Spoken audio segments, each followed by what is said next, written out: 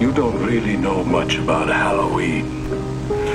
You thought no further than the strange custom of having your children wear masks and go out begging for candy. It was the start of the year in our old Celtic lands, and we'd be waiting in our houses of wattles and clay. The barriers would be down, you see, between the real and the unreal. And the dead might be looking in to sit by our fires of turf. Halloween. The festival of Samhain. The last great one took place 3,000 years ago when the hills ran red with the blood of animals and children. Sacrifices. Part of our world. Our craft. Witchcraft. To us, it was a way of controlling our environment. It's not so different now. It's time again. In the end, we don't decide these things, you know. The planets do. They're in alignment. And it's time again. And happy Halloween.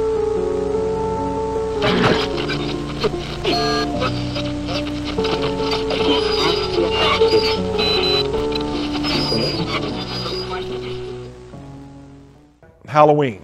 This is a time that I hate with a passion. Because for 7.5 years, as a high priest in Satanism, that was one of the days that was looked forward to. In Wicca, in the occult, in Satanism, every one of those, it's Samhain or Halloween is the day, the night that is celebrated the most. It is also a day when human sacrifice is celebrated. Now, kids look at it as a time of going from door to door trick-or-treating.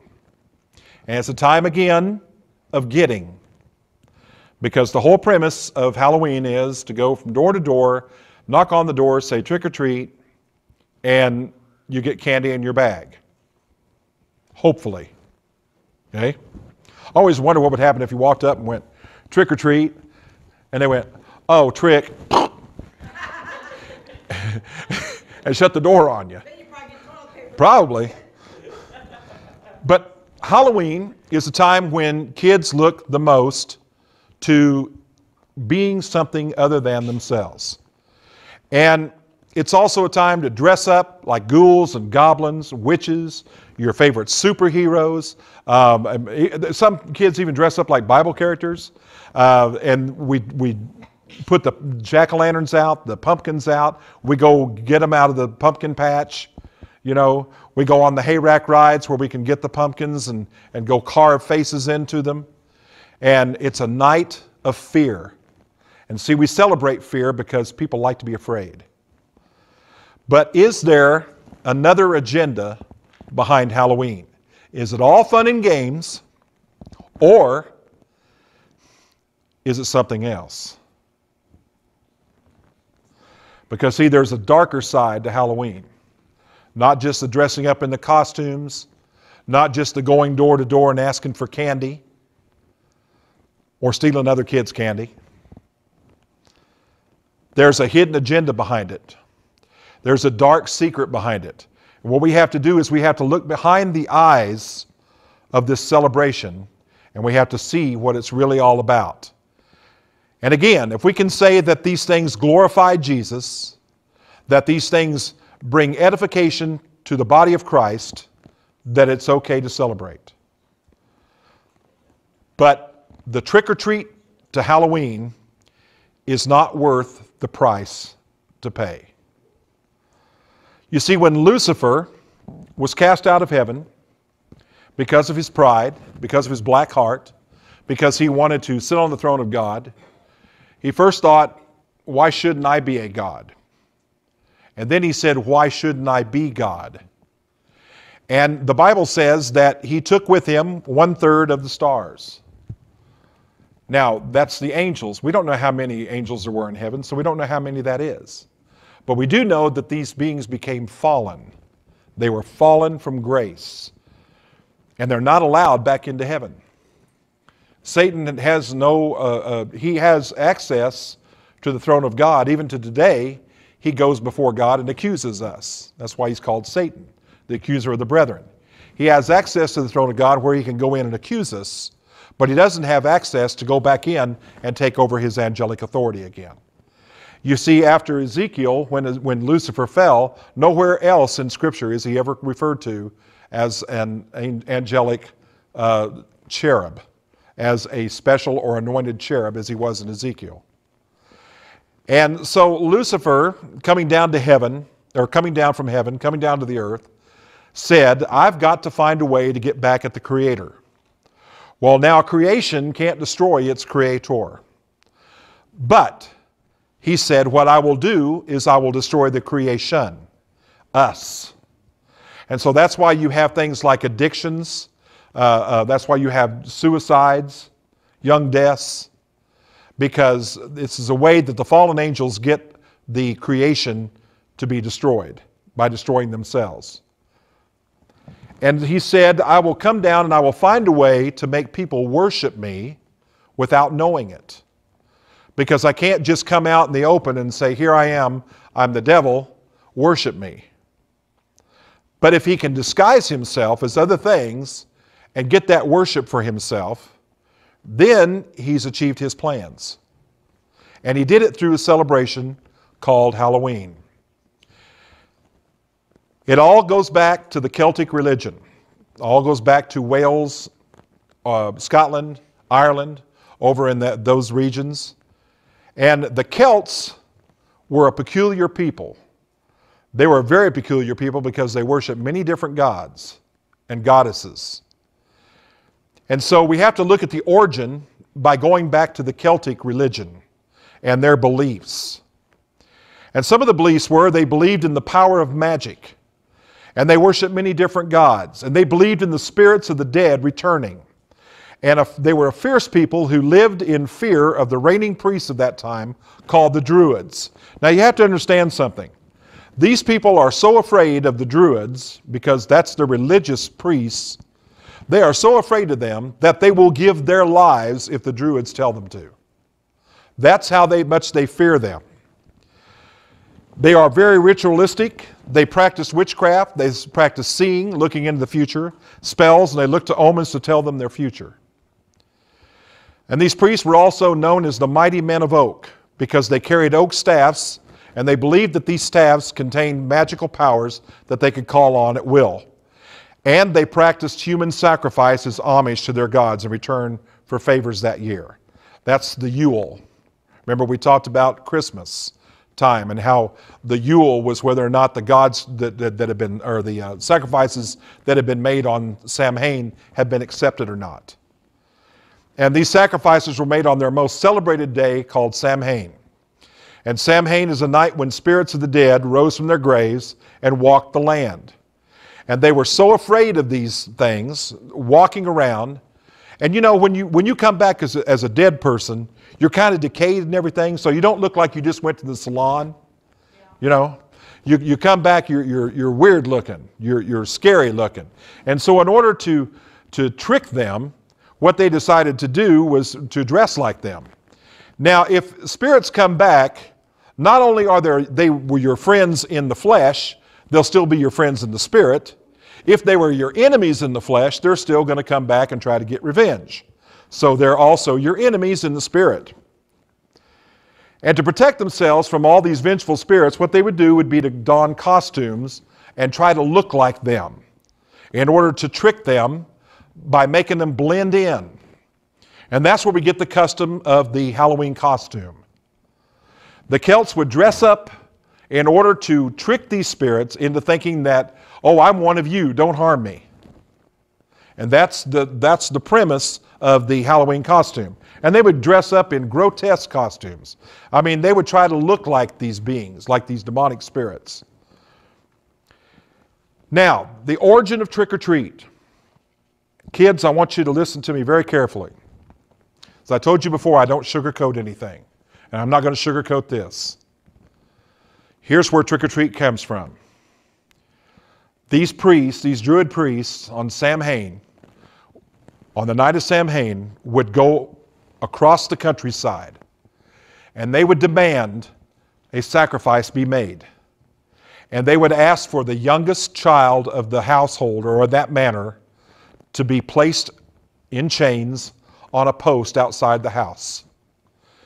And they would pass over the land that night. And if the sacrifice was young enough and innocent enough and acceptable, then they would carve grotesque face in a turnip, not a pumpkin.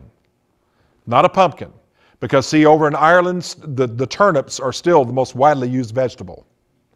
Not the pumpkin. It didn't go to a pumpkin until it came to the United States. They would carve a grotesque face in this turnip and set it on the porch of that house. And that was to symbolize to these spirits that were roaming around that night that the sacrifice had been made. And if the sacrifice wasn't given, if the father of the house stood up against these Druid priests and said, I'm not giving you my youngest, I'm not giving you my daughter, I'm not giving you my son, then they would draw a pentagram in goat's blood, the five-pointed star. They would draw it on the porch, front door of that home. And someone in that home would die that night. Now, I'm not saying that demons went in and killed them. I'm not saying that the Druids snuck back in and killed them. But remember, these people are so afraid of these people that most of them died out of fear. Literally died out of fear. And this is where trick-or-treat comes from. It has nothing to do with door-to-door seeking candy. It has nothing to do with walking up to someone and say trick-or-treat. It has to do with child sacrifice. You know, this is a time when kids need to learn, children need to learn how to evangelize these things. My daughter, who's 8 years old, can go to a school and she can tell any classmate in that school why Halloween shouldn't be celebrated. She knows it. She's very sensitive in the spirit. She's also heard Daddy talk about it and she remembered everything. And she will evangelize. I've heard her talk to other kids about it. But peer pressure is a tough thing. And it's hard. It's hard to tell your child, well, you know, I don't want you dressing up like them. I don't want you wearing what they're wearing. I don't want you going out that night. Because see, the kids will make fun of them for not doing it. Okay? So as children, they need to learn how to evangelize the truth. Because see, people don't want to hear the truth. In the time that I started my ministering, and God put me on the path to minister and expose these things, I found that the one truth was that people don't want to hear the truth. They'd rather not know because then they're not accountable. You see, once you've heard the truth, now you're accountable for that truth and what you do with it. Now, what you're seeing here, these are modern day Druids, and they're standing at a place called Stonehenge in England. Now, they still do not know what Stonehenge is, what the true purpose of it is. They think that it has something to do with astronomy, the stars and the planets, and also seasons and times, and they say it's a huge clock, but nobody really knows. However, they do know that sacrifices were made on those grounds by the Druids, and these are modern day Druids, and I'm sure the authorities don't look too good on them doing any sacrifices. But here they are assembled, and you see they're in a circle, and what they do, these are the priests here holding those twigs. See that? Remember we talked about the mistletoe being given out to the people, believing that it was a powerful tool to do away with evil spirits. And what they do is they assemble there on Halloween night, and they believe that energies come down from the universe, travel into those stones, and are reflected, and in the center of that is a huge energy that they can tap. Whoa, wait a minute. Didn't we see that on that UN flag? The exact same thing with the people associated in a symbol, in a circle, assembled, and then inside of that was the energy source? And every year from September through November 1st, this tradition of the offering of sacrifices still continues. And this is why you have child abductions and school shootings. Now, I want to read to you something that came across to me today. And this is from Fox News, and it says, "Hunt underway in Chicago for a creepy clown who stalks children." And it says, "Parents on Chicago's South Side are on the edge after reports of a man dressed as a clown has tried to lure several children into his van. The creepy clown, who has been spotted 4 times in the past week on the city's west and south sides, wears a wig and full face paint and carries balloons when he approaches children. And area schools are on the alert, and some have even sent letters home to parents telling them to warn their children about talking to strangers." Here is an Ohio man burning cross was just a Halloween decoration. In Canton, Ohio, a Canton man accused of burning a cross in front of his home says he was arrested in a misunderstanding over his Halloween decorations. And it says that he wanted to make his annual yard display more authentic and set fire to the T-shaped wooden stand that holds up his scarecrow so it would look more weathered. Now, these people are so apt at abducting a child that all it takes, parents, is for you to turn your head just one time. You can be in a mall, you can be on your front porch and leave your child on the front porch, go in to answer the phone or go in to get something, come back out, and your son or daughter is gone. They usually use black vans. They paint the windows so you can't see in. And they will roll up, and I mean, there's 3 to 4 people in these vans, and they can abduct a child before you know what's happened. And it makes my blood cringe whenever I see an Amber Alert on the TV during this time. It's because I know that, remember, Mabon is the gathering of sacrifices. It's the time when sacrifices are gathered for Samhain. And that's why you have school shootings during this time, more than any other time. It's a time of sacrifice. The kids at Columbine watched a video game called Doom, day in and day out, where you are attacked by zombie creatures. And if they bite you, you begin to get this infection and you become one of them. And so you go around and you start shooting these creatures. In the next video that I'm planning to do, I'm going to show a screen of a video game called Kindergarten Killer, where you are a disgruntled bus driver at a school, and you begin to take a gun and you go from room to room shooting school children. Video game. It's still a time of sacrifice. What is the hidden agenda of Halloween? This is it. To fascinate, lure, and captivate our children to desire to be something other than themselves. That's the agenda. And you see, it works. Because you have people like Harry Potter and some of those things that lure kids to want to become witches, want to become wizards.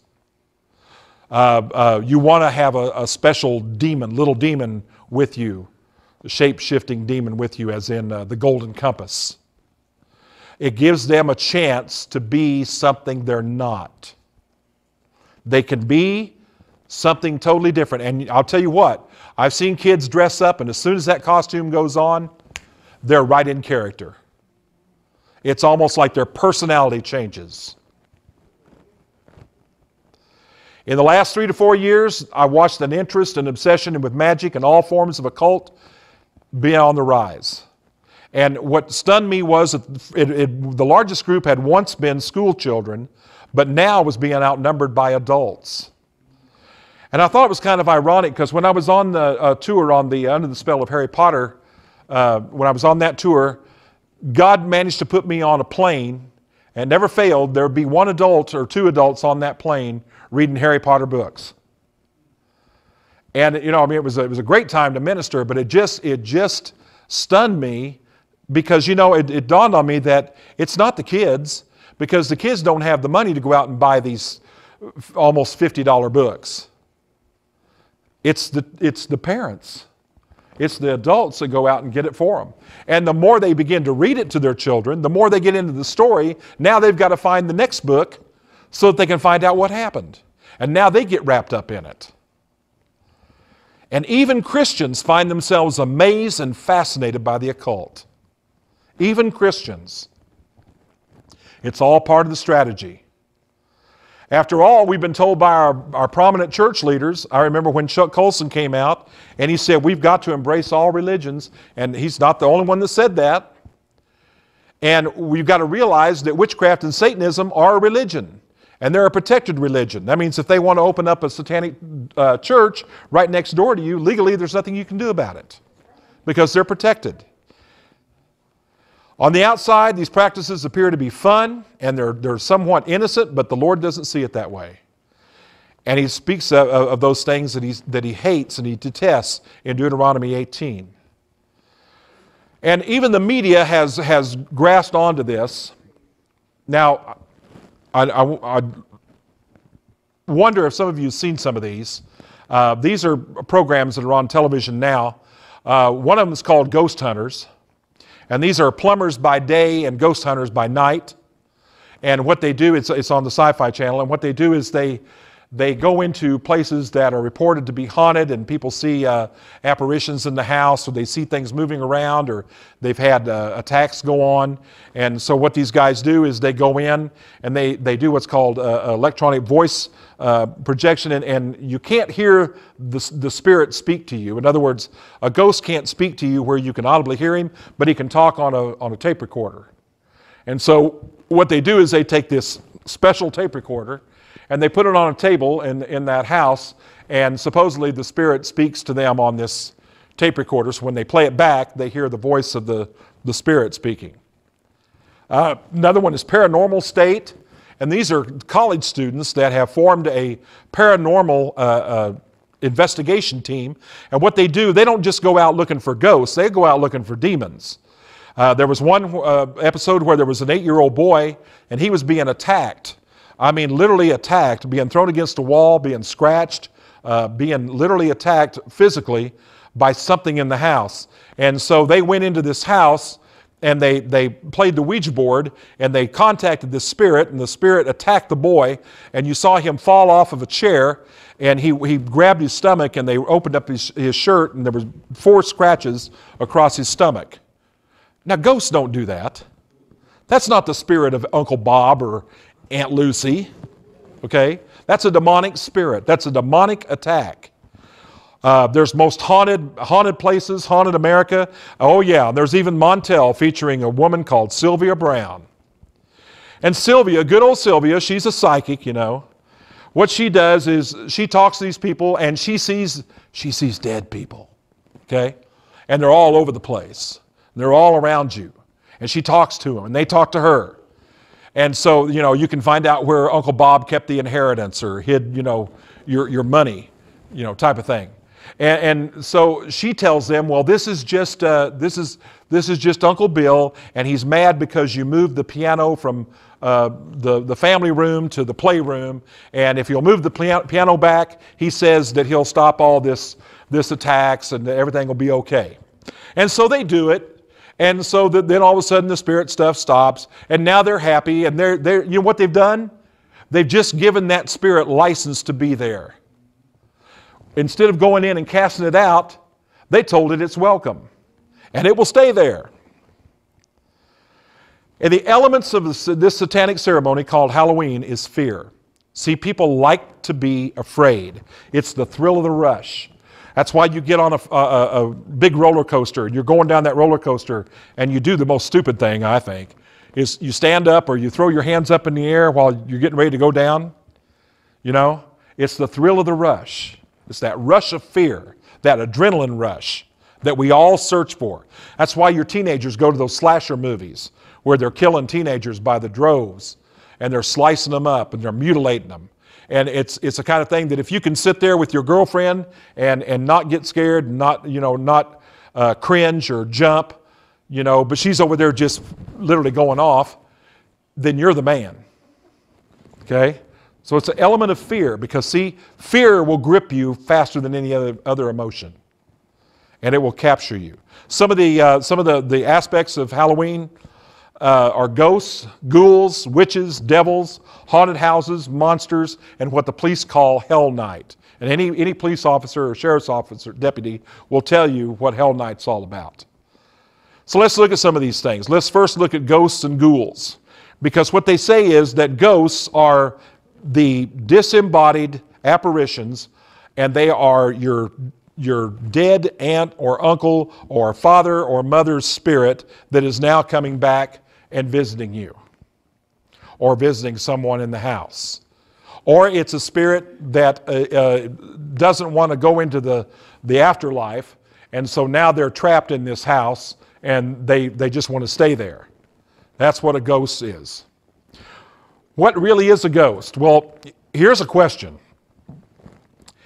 If a ghost is an apparition, what they call ectoplasm, and you can't touch it, okay? You can't literally physically reach out and touch it, because you've seen, when they have the apparition, somebody will try to touch something and there's nothing there, it's just air.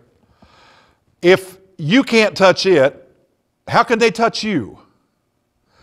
And you know that there's a scripture in the Bible in 1 Samuel that says that the dead know nothing. So if the dead know nothing, why are you trying to talk to them? Why are you trying to reach out and touch them anyway? You're forbidden to. Another scripture in Hebrews 9:27 says, "And it is appointed unto man once to die, and after this they keep coming back." Or they just roam around the earth. Or their spirit is trapped here. No. But after this, the judgment. There is no roaming around.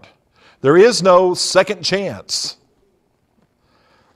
Ghosts are what we call familiar spirits. They are demonic spirits that have been around you 24/7, or around the person that you're trying to contact through a Ouija board or going through a seance 24/7. And they know everything about you and about anyone else. And they will communicate back and forth to each other. And that's how they know so much. And that's how they can answer all your questions. And now you think it's that person that you're really trying to contact, because nobody else would know what that spirit was telling you, unless it was really them. Well, trick or treat. Ghouls. These are beings that are half dead, half alive. We call them zombies. Okay? Or people that just had a bad day at the doctor's office. And these things are grotesque, and they feed on human flesh. And again, these are the kind of movies that our young people go to. They get that thrill of watching these things, seeing other people being slaughtered, mutilated. Witchcraft. We look at witchcraft, and sometimes parents tell their kids, "Oh, honey, that's just something on TV. That's just something out of the Wizard of Oz. You don't really have to worry about that." Or there's a good witch and a bad witch. You always notice that in the stories there's a good witch, but then there's a bad witch. Well, the Bible says the only good witch is a dead witch. So, you have to start giving your children the answers that they deserve to have, which is the truth. And witches actually cast spells, and they are primarily, traditionally, and exclusively of the female gender. Very rarely is a male ever allowed into a coven. And these witches will meet, and they will do what is necessary to promote themselves. Whether it's going out and casting a spell on another girl, or going out and casting a spell on an ex-boyfriend that dropped you, those sort of things. Young women by the hundreds flock into bookstores around the world, and they're seeking to tap into that secret magical power that will bring them their heart's desire at their command. And there was a book out years ago called Teen Witch, written by a witch named Ravenwolf. And in Teen Witch, it appealed to teenage girls to want to get into witchcraft, want to study witchcraft. Because see, it could tell you how to get if a woman had a boyfriend that you wanted, it told how to put a spell on him to make him leave her and go to you. It also told you how to get the A's on the school test, how to rule the mind of the teachers so that they would give you good grades, so that they would pass you even though you were failing. All kinds of things like that. And that appeals to teenagers because they want things and they want it now. They don't want to wait. And so Teen Witch was one of the best-selling books on the market at that time. Make no mistake about it, witches are very real. They practice and they use for what's called forbidden magic or occult. And they use potions and they use charms and they use spell casting. Devils are fallen angels. They're now no longer angelic status. When they fell from heaven, they lost their angelic authority. They're still able to operate in the spiritual realm, but they can also operate in the physical realm.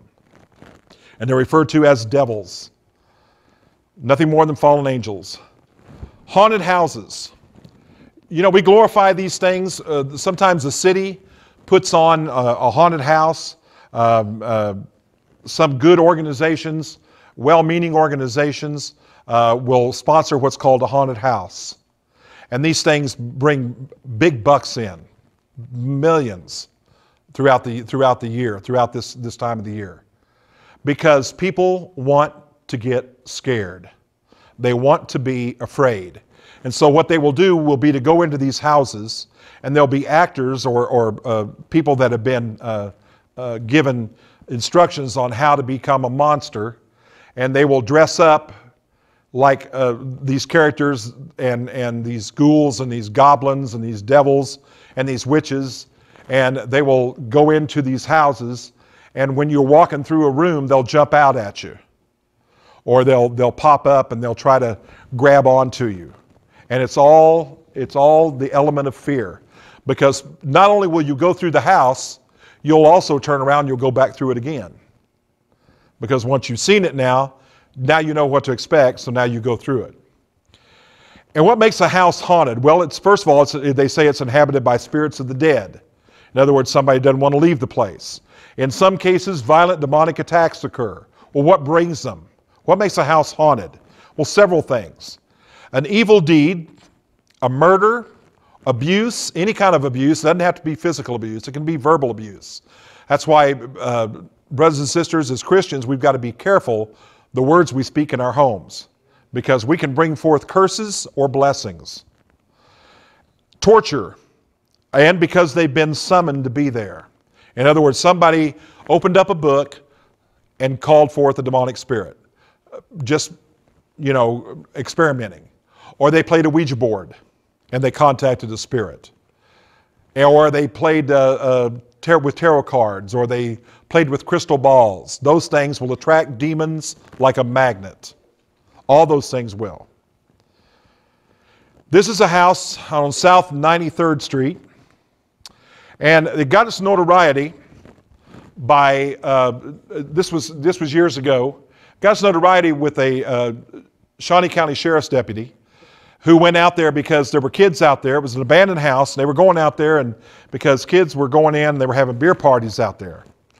And they went into the house, and the deputy went up into the master bedroom, and he said that on the bedroom floor, on the upstairs floor, was painted a circle, and inside that circle was a five-pointed intersecting star. And inside that star was in the center of the star was a dead squirrel. And it was stinking, and so he said, I walked into the circle, and I picked the squirrel up, and I took it out and threw it away. And after that, he had wrecked, I'm thinking it's like 3 to 4 police cars, sheriff's cars. He wrecked them. He fell off of a ladder. The ladder scaffolding just gave way, and he fell off, broken arm. His wife went through a bunch of ailments, and some of his kids did also. And he attributes what happened to him because he walked into that circle and got that squirrel out. Then it got notoriety because kids now thought it was kind of cool to go out there. And so they did, and they started walking in there, and they would hear voices speak to them with no one there. Some kids reported going into rooms and their names would appear like something was carving their name on the wall or on a door. And then there were people who went out and took pictures of the house, and not on the regular photo itself, but on the negative, you could see flames coming out the window of the house. And the house got kind of torn down, run down. It was kind of fallen down. And the good brother that brought me to the Lord, he called me and he said, let's go out there. And I said, okay. And so we did, and we walked in the back, and outside in the backyard, it was interesting because covering the whole backyard were these huge stones, and they formed a huge circle in the backyard. And we went inside the house, and we found the pentagram, and I saw that it was a satanic pentagram, the 5-pointed star turned upside down. And around that star were written the Enochian keys, which only Satanists would know what those symbols meant. And then we went downstairs and we found the fireplace, and the fireplace had been chipped out so that it would form an altar, so that it would be big enough for a person to be laid on. And we went downstairs and we found bones. We didn't ask what kind of bones. Since then, that house had a fence put around it because too many people were going out there. It was private property. The people who owned the land were complaining. They put up a fence, and then finally they tore the house down. And as I understand it from my good brother Reg, they've built a beautiful home out there now. But guess what? The land was never cleared. What was there before is there now. And it's only a matter of time before evil rears its ugly head and stuff starts happening in that home, because they never repented and never cleared the land. This is Anton Szandor LaVey, the head of the Church of Satan. Look what it says. We think too different. There are those who actually worship Satan and will make a pact, a blood pact with him for fame and fortune or whatever their heart's desire is for a certain amount of time on the earth, and then Satan calls on that contract. We have the wannabes and you have the elite. The wannabes are the kids that dress up in the face paint, like the white paint, put the black lipstick on, the black around their eyes, paint their fingernails black, and they're fascinated with death. They're called goths. And the elite are your doctors, your lawyers, your professionals that are high up, even government officials that are high up there, that are in the position they're in because they've signed a blood pact. Hell Night. Ask yourself this: why do all the idiots come out on Halloween? Literally, I mean, laced candy. When we started hearing about laced candy, people putting PCP in candy, injecting it into candy. Now, who would do that to a child? It's like if your mind is not all there, or you have some kind of mental disability, you can be affected by these things more than anybody else. There's vandalism. Police will tell you that there's more vandalism on that night than any other night. I don't know how many mailboxes we've had destroyed by kids going down the street on that night, and they'll take baseball bats and hit the mailboxes and break them off. I got smart. I put a big metal post in there so that if they hit with a baseball bat, they're going bing.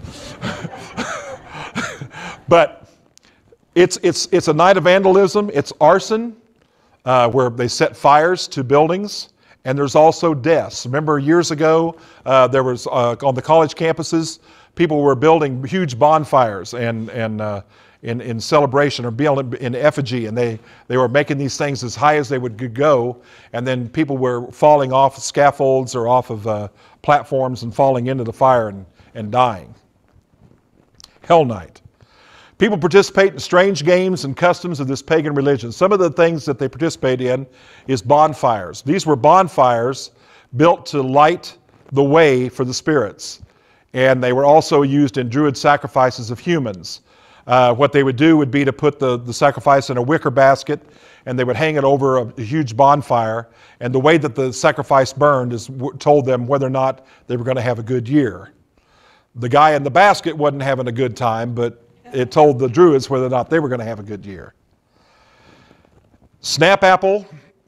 This is a game, we call it bobbing for apples, and it was a means of divination. and it was played by boys, young boys. And apples were set afloat in a tub of water, and if you could take your hands behind your back and you could reach down into that water and pull up an apple, that you were assured of the love of your desire. And that's where the bobbing for apples comes from. Divinations, they have runes, casting stones, and scrying, and that's like taking a mirror and painting it black. And if you stand there and look long enough into the mirror, you're supposed to be able to see things. Well, I'm sure if you looked into a black mirror long enough, you start seeing anything, you know. And it was divining of the future, and they would ask it questions concerning marriage, luck, health, and when one's time of death was going to be. Those were popular questions then. Owls, bats, cats, and toads are things you see all over in Halloween. They're creatures that are familiar with Halloween, and they're considered to be what's called witches' familiars. And it's believed that Satan would take the form of one of these animals and aid the witch in divining the future. Jack-o'-lanterns, these are the pumpkins. Remember we talked about it started out as turnips, and then when it was Americanized, it was pulled over to pumpkins. And they started carving grotesque faces in pumpkins. Also called lantern men, hobblangers, or will-o'-wisp. And there were ghostly lights that bobbed along like a lantern in someone's hand, called corpse candles over in England. And they would appear in bogs and things, and people would see these lights and think that they were spirits. And the Celts would carve grotesque faces in turnips to fool evil spirits. Today, not much has changed. We're still doing exactly the same practices. Samhain, the Lord of the Dead, the Night of the Dead, is glorified and promoted in the movie industry. There was a movie out in 2007 called Halloween, a remake by Rob Zombie. And it was a remake of a series of movies called Halloween. And it featured a maniacal killer called Michael Myers. And Michael Myers killed his sister with a big butcher knife. And then all of a sudden, something possessed him. And he was put into an institution, and he grew up in an institution, an asylum. And he was worked with a doctor, and the doctor said that when he looked into the eyes of Michael, all he saw was pure evil. That he knew that evil existed because it was living in Michael Myers. And now Michael Myers escapes from the asylum, and he goes about and he dons a, believe it or not, he dons a made-up William Shatner mask. You know, the captain, yeah, from Star Trek. And he dons one of those masks, but it's painted white and made to look totally different. And he dons this mask, and he dons a pair of overalls, and now he goes about killing teenagers.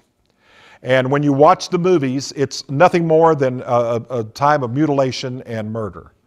I mean, and it's graphic, very graphic. And you see that rush, that adrenaline rush, is what draws teenagers to watch these movies. And the weird thing about him is you can't kill him. You can blow him up, you can cut him up, you know, but you can't kill him. He keeps coming back. There's Halloween 1, 2, 3, 4, 5, you know, you just can't get rid of him. Can't get rid of Michael Myers. The enemy is real. Then we have to learn the hidden things about him. We have to learn how to discern what is evil and what is not. Now, listen to me, we cannot become Christian witch hunters. There is not a demon under every rock or a devil around every corner. But when something is out and out open and they're blatant about it, then it is our responsibility to expose that darkness. But we can't be Christian witch hunters and go looking for the devil in everything. Because see, the trouble is, if you look for the devil in everything, you're going to find him in everything. The enemy is real. It's not something made up. It's not something out of the Wizard of Oz. It's not something in a book. He's real. He exists. And his plot and his plan and his whole agenda is to get rid of God's creation. There are those who worship the devil in the dark side, and they're very dangerous. The Gothic, we talked about, the Gothic movement came about several years ago, and it gave people an opportunity to celebrate death, people that were fascinated with the macabre. Halloween gives people the opportunity to become a part of this strange, weird, and horror-filled world of darkness.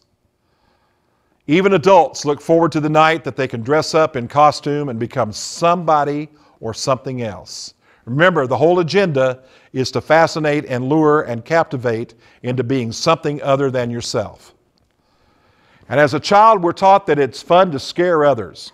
Oh, it was great. I mean, I used to look forward to Halloween so bad as a teenager. Because see, I'd lay down by the porch on our house, and I'd lay there and wait for kids to come up to the porch. And I had the light kind of dim on the porch. I put in like one of those 10-watt bulbs or whatever, you know, so that they couldn't really see really good. And I had a glove filled with Kleenex, and it was hanging out of the mailbox. And I had I had on the middle finger, I had a string going up, and I could move that string and make that hand wave, you know, like this. And it was so much fun, you know. I mean, the kids would come up to the door, and they'd ring the doorbell, ding dong, and I'd go, oh. And these little kids would look at each other and go, what was that? And I said, I don't know. Like that, ring it again. Ding dong. And I go, what do you want? You know, like that. And you can just see the fear. They start trembling, you know. And I'd be like, you know. And I start working that hand, you know, look at that hand, look at that hand. You know, going up and down. And they were just scared, you know, and it was fun. You know, and they'd drop their candy and run off, and we'd pick it up. You know, it was great. But it gives us a time to really scare other people. And it's fun to scare other people, see? What they're actually doing is they're opening themselves up to secret things that are biblically forbidden and should remain sealed. Should never have been opened. But most parents don't see any harm with allowing their kids to dress up and copy these things. They even see it as innocent fun. Blessed Sam Hain. What you're seeing here is a witch in her cauldron. See the Ouija board, the Wiccan star. They celebrate this night. This is one of their holidays. If Satan had a holiday, this would be it. Why would any child who professes to love Jesus want to dress and look like something that God says he hates? He calls it an abomination. Deuteronomy 18 says that God finds these practices to be an abomination. When thou art come into the land which the Lord thy God giveth thee, thou shalt not learn to do after the abominations of those nations. Abomination is something that God detests with his whole heart. There shall not be found among you anyone that maketh his son or his daughter to pass through the fire. That's child sacrifice. Do we still have that? Absolutely. One way we have it is abortion. Or that useth divination. These are tools used for foretelling and seeing into the future. Crystal balls, tarot cards. Or an observer of times. This is stargazing, astrology, divination, supposed influence of the stars and how they work on your life. You know, what sign are you? Or an enchanter, one who hypnotizes and controls through his voice or by music. A lot of bands out there know how to hypnotize kids with the music. Or a witch, one who practices the ancient craft and uses magic spells, potions, and hexes to promote herself. Or a charmer, one that uses objects like jewelry, etc., to cast spells over others and control their minds. Or the Bible says a consulter with familiar spirits, one who has spirit guides, giving them counsel and advice on their affairs and undertakings. Or a wizard like Harry Potter, skilled in the magical arts, one who's able to summon and cast spells. Or a necromancer, one who attempts to summon the dead in order to get information. Remember we said the dead know nothing? Seances, Ouija boards, mirrors, grave calling. For all that do these things are an abomination unto the Lord, and because of these abominations, the Lord thy God doth drive them out from before thee. Thou shalt be perfect with the Lord thy God. Ask and it shall be given you. Seek and you shall find. Knock and the door shall be opened unto you. These are instructions for blessings, but it's also a warning goes with it. And that is, we've got to be careful whose door we're knocking on. Because if you're knocking on the door of Satan, 99 to 100% chance he's going to be home. And he'll answer. He's ready to answer that door. He's ready to answer on a beck and call. In the book of Proverbs, we find the lifelong fruits of training a child in the way he or she should go. We're able to make this training so strong and deep that our children grow older, they won't depart from it. Train up a child, Proverbs 22:8 says, in the way he should go, and when he is old, he will not depart from it.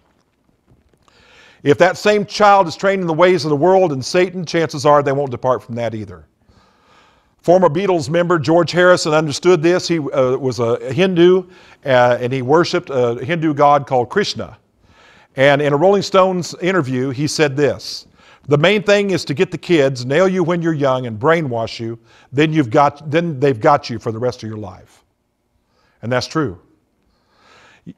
The lure of the occult is strong.